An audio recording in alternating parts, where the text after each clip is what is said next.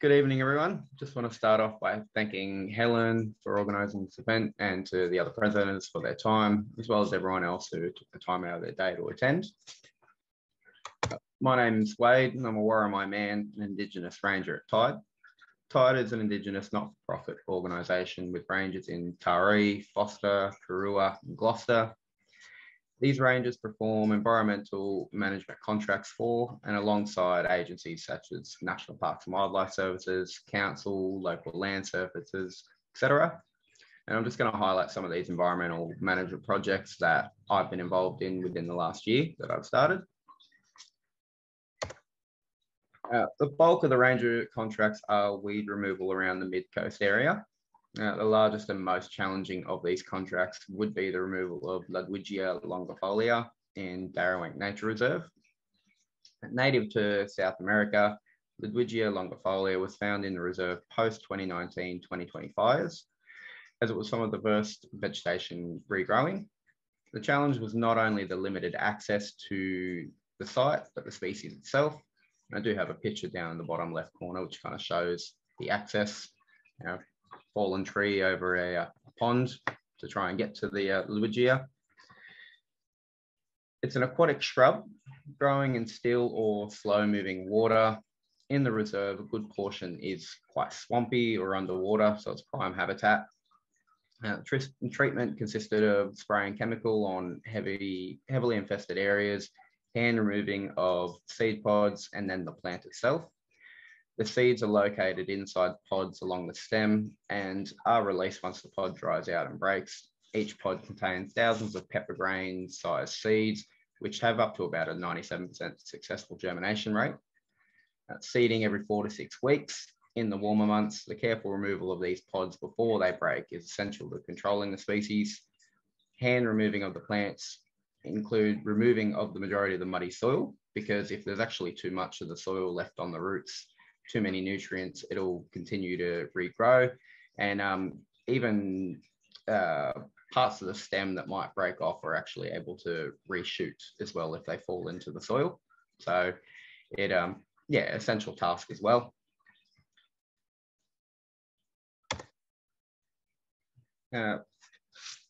The top left-hand corner, that's the one of the largest infestations of Ludwigia longifolia we have. All that reddy sort of orangey you see, that's all Ludwigia. Like I said, thousands of seeds per seed pod, 97% successful germination rate.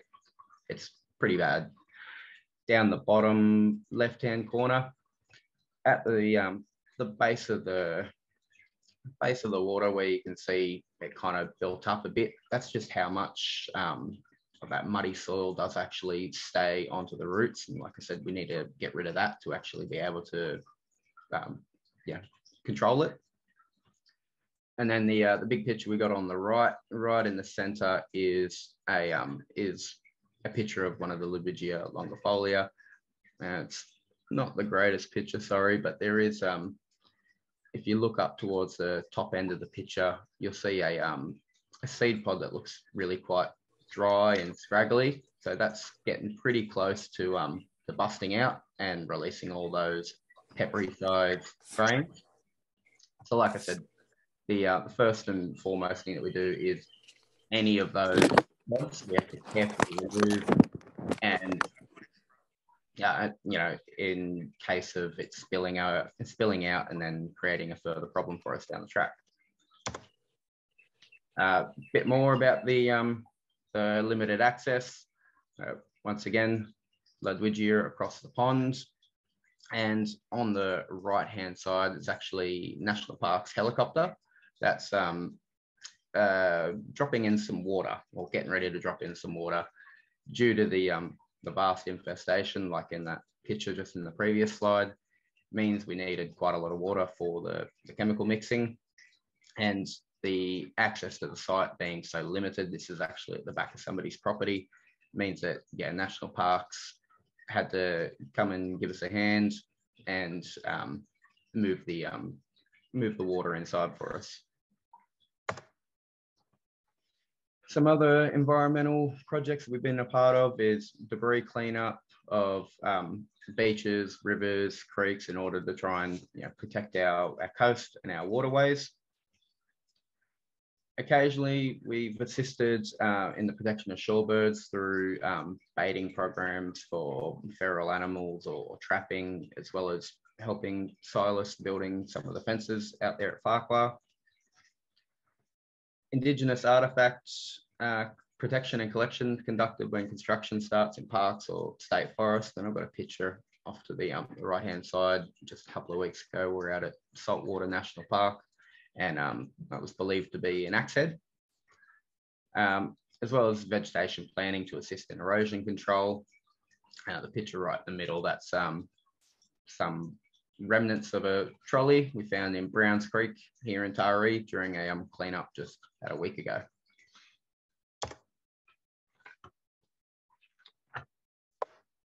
The next biggest project, and easily my favourite, is the Aboriginal Bushfire Recovery Rangers, or ABRR. This project was established after the 2019-2020 fires with the aim of assisting country to heal and monitor results. The project includes post-fire weed management, which was completed at Darrawank, what I was just talking about, 500 nest boxes to be placed out to replace hollows that were destroyed in the fires, as well as 2 rounds of trail cameras to confirm and monitor fauna activity.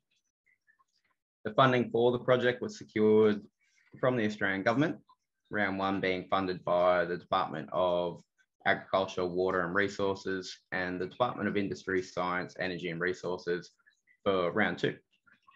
The project encompasses collaborations with government agencies, independent ecological contractors, and a steering committee to ensure the highest level of success. And a variety of data is incorporated in order to investigate the presence and sometimes abundance of fauna activity on site. Data collected from the trail cameras, like you see off to your right there, of a redneck wallaby, generally provide the best evidence of fauna presence, obviously, but scats, tracks, and other signs left by animals are also used and observed. Generally, it's these indicators that help us in the positioning of the cameras out there in the field, in order to get the best result. And I've got a few more pictures here. The top left, it's a bit blurry, but we've got a koala. We're actually pretty lucky to get that one coming down onto, not the ground necessarily, on a log, but coming down, having a sniff of our bait station we've got there, which is a nice muesli mix, so nothing that the koala would normally eat. So like I said, pretty lucky. Just came down to investigate. Off to the right of that, scrub turkey. Then down in the bottom right, we've got a dingo or wild dog, whatever you want to call it. And like I was saying about the markings, tracks, scats in order to help position the cameras. The bottom left is a tree with scratchings all over it.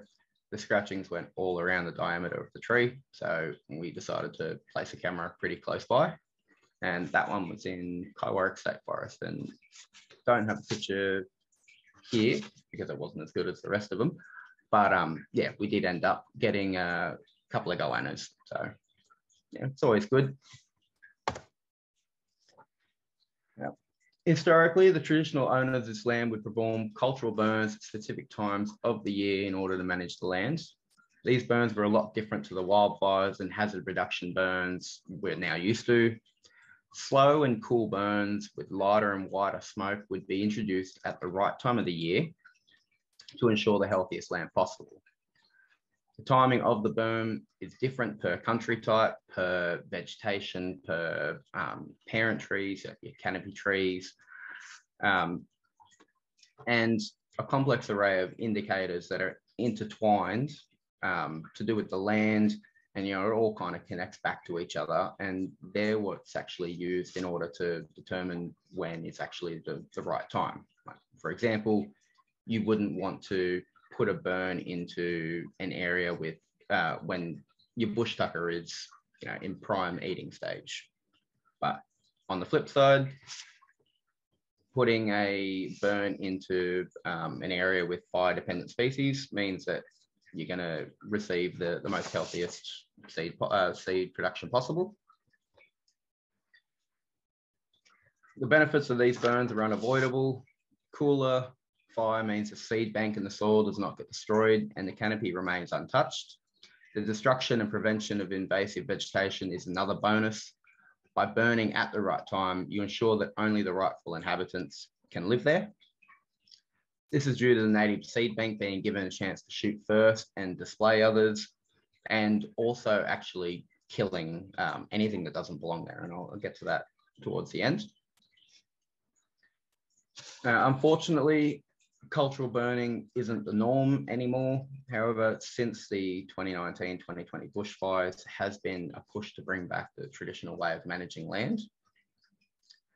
Working with Tide, the Rangers have been fortunate enough to witness a number of these cultural burns as a part of our training to become cultural burning practitioners, so we can actually go out and do this, in the future in our local area.